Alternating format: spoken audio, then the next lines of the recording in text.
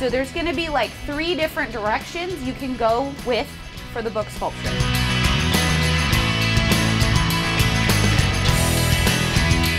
You're going to have to go in and pick one, and you're going to have to look through and figure out what inspires you.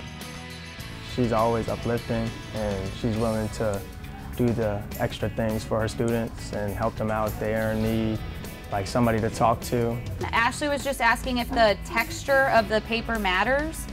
If you're doing folding, you probably want to get a book that doesn't, this is like kind of thick feeling and stiffer. You probably want to get a softer page. I come in here and I feel safe, and I know whenever I have a problem, I can just ask her about it, and she will do everything in her power to make sure I'm okay, and I get what I want when it comes to my art. Kind of find her a little humorous, like she's a little funny sometimes, and I just like her personality. It's very welcoming. How many of you have been in the closet and seen how many books we have? A ton. Well, the classroom isn't just like a classroom, it's more of like a family than it is just a classroom. I don't want to say like she's our mom or anything, but she really is. Like, she just makes sure that she takes care of us in the right way and leads us in the right path that we need to take for us to achieve what we need to. Oh, that's cool.